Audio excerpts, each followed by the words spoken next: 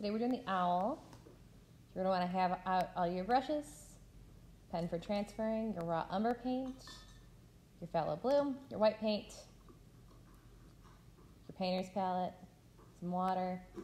That's your outline that we're putting on top right now. It's got, we want to tape the top with some tape or the labels we provide. It's going to hinge it in place. You're going to reach for your graphite paper. Make sure that's the shiny side down. And then you're going to transfer with pressure. Hit all the lines. You don't have to press too hard.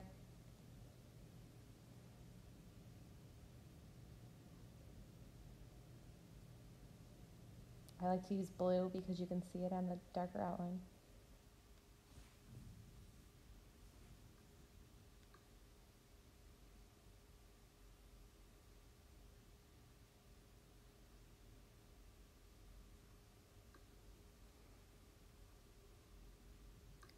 So we have the steps set up that you can watch the whole step all the way through, and then there's going to be a pause icon, and it's a good place to pause. So watch the whole step, go ahead and pause, and then go ahead and do what the step was. So we've got a pause coming up pretty soon.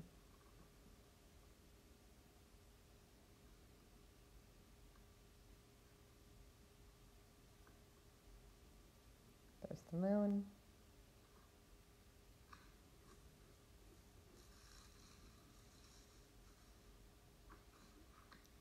There's your image.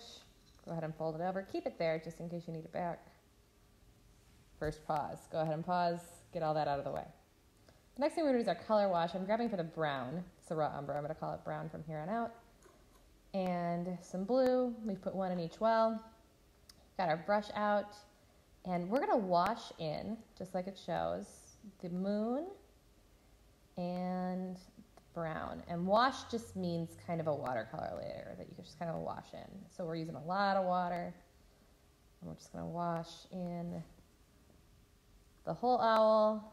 You don't have to be too precise about it at this point. We just kind of want to know where that is before we paint in the background. Good place to pause.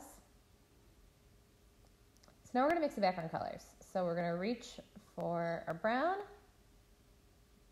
And that's kind of a single drop and a double drop of brown in the next two wells of your palette. Then we're going to reach for the blue, and we're going to do a double drop in that single drop of brown, and a single drop in that double drop of brown. Then I'm going to take some white. We're just going to put some mixing white right in the middle of the palette. Grab your brush, mix each one of those. And then, just so that they look a little bit more like themselves, we're going to use a little bit of white. Otherwise, they're kind of oversaturated. Go ahead and wash out your brush. Pause. Get your mixing done. Now I'm reaching for the browner of the two mixtures, and I've got my biggest brush. And I am starting at the bottom, so the browner colors at the bottom, and we're just going to paint the bottom half. I'm using a lot of water. I want this really wet because I'm going to be mixing the bluer mixture into sort of the top and taking that all the way up. But in the meantime, we're just going to make sure there's a nice, thick, wet layer on the bottom. Going a little bit more carefully around some of those feet, talons, and that owl. Make sure it is nice and even. And then I'm reaching for the blue, and I'm just kind of massaging that blue into that top layer. I want to make sure that happens first. And then I'm going to take that blue all the way to the top of the canvas panel. And going a little bit more carefully around the bird, around the feathers, around the moon.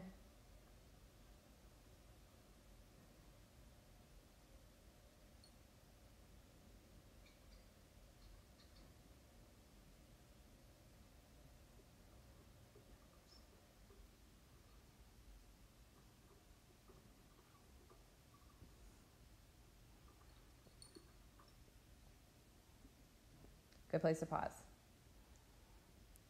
Now, I'm just grabbing a smaller brush and I'm just going to clean that up.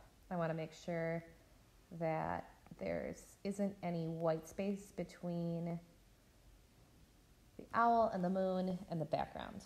So just a little bit of kind of housekeeping before we move on. Now I'm going to go back into our original sort of pure brown and pure white, and I'm just going to add some of that white into the brown. That's going to be a nice base tone. Then I'm going to reach for our blue. Actually, I'm going to reach for our brown. And I'm going to add that to our existing blue. If you need more blue, that's fine. And I actually added a little bit of white in there, so that's kind of equal parts blue, brown, and some white, and it makes that kind of gray color. Add a dab of that into the next well, add a kind of generous amount of white. That's kind of a nice medium gray. And we're going to do the exact same thing next to it, so we took that medium gray, added some white, and made it whiter. Go ahead and pause. Start painting in the bird. So it's with that medium brown. We hit most of the wing, that back wing, some of the face. We're putting in kind of these feathers. This is our base tone. This does not have to be too precise at this point. We're going to be painting over it and cleaning it up, but we just want to get something in there. So we have the brown.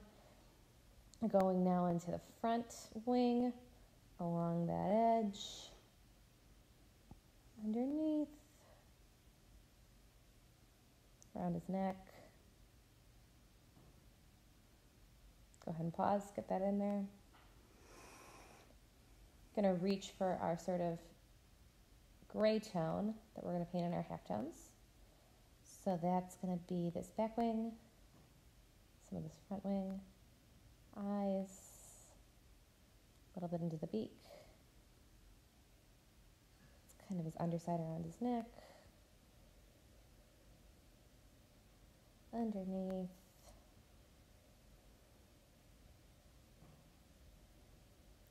A little bit of detail on the feathers. Go ahead and pause. Get that in there. Grabbing for our lighter version of this kind of gray. For some of the lighter halftones, going into the face, some of the beak, some of the beaks of the wing. Those are looking a little more like feathers.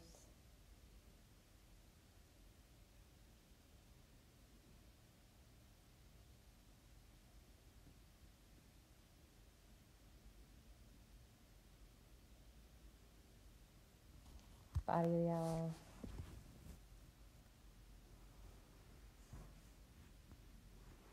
The feet, we're getting those in there right now.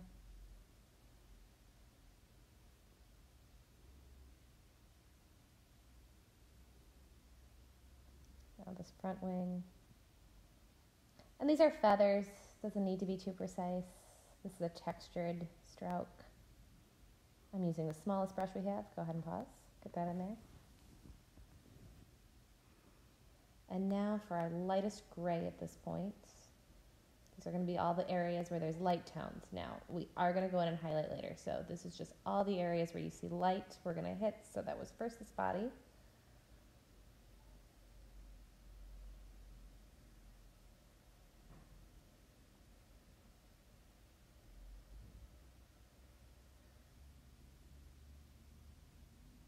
Some more precise kind of line work in the feet. Into the feathers.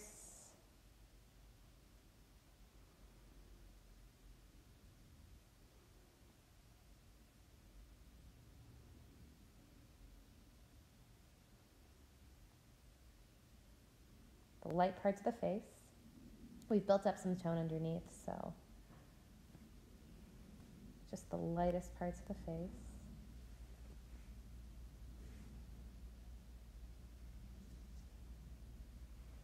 That edge has a little bit of light tone on it.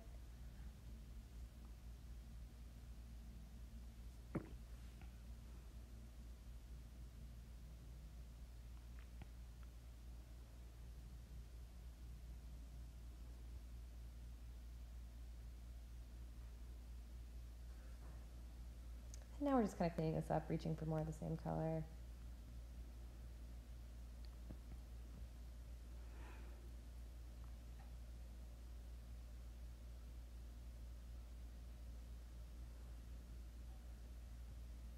Just a little more definition.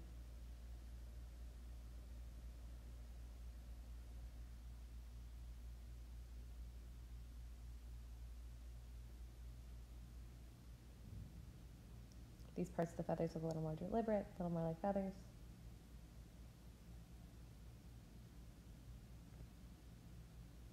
Go ahead and pause, get all that in there. Now we're going to mix the area for the stars. And so I'm taking some of that original blue mixture and adding a lot of white, so we get this really nice kind of light blue tone. And some of this kind of original brown mixture and doing the same. In this painting, some of the stars are this kind of brown white, and some of them are kind of this blue white. And then these are just nice, big, different color size stars. And I made some of them brown and some of them blue. You can make them all brown, you can make them all blue, but I just kind of wanted some to look a little bit different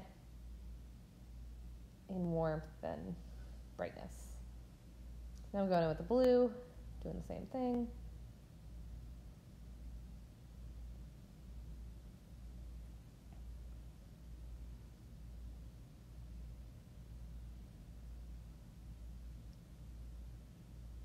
Paint the moon. You know where that is because we washed it in before.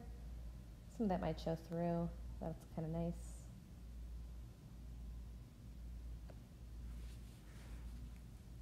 Now we're going to add some white to both of those existing mixtures. So we're going to lighten up that blue.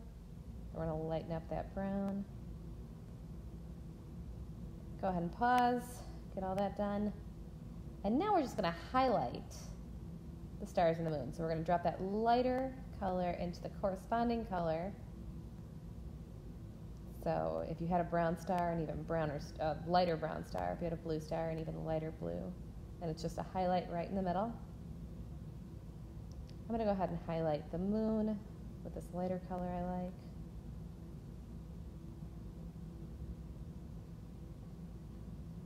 And then we're going to hit some of the shadows and darker parts of our owl. One of the last steps with the darks. So anywhere I see that it needs to get a little bit more defined with a dark, I'm using that darkest gray that we worked with.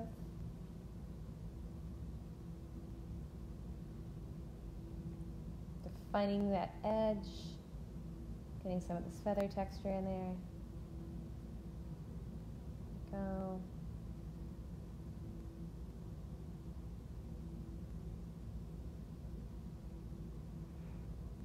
Go ahead and pause, hit your darks. Now we're going to paint in the highlights. So I'm going to add some pure white. And anywhere that it needs to be lighter than it is right now is where you're going to hit it with just some white right from the tube. Spending some time in the face. And my painting might look a little different than yours at this point, so. Anywhere you need your painting to have a little bit of light, we're going to hit it with some pure white.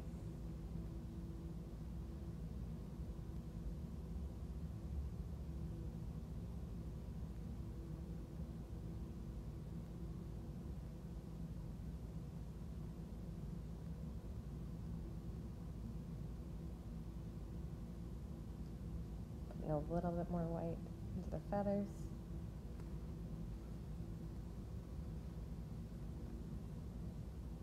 Go ahead and pause, get in your whites. And so now you just kind of touch up with everything you still have. Anything you still, all of your paint is still there. If you need to mix anything else, you can go back and kind of figure out how you mixed it. And then go ahead and sign it, display it. Look at the owl you just painted. Thanks for doing Time for Art today.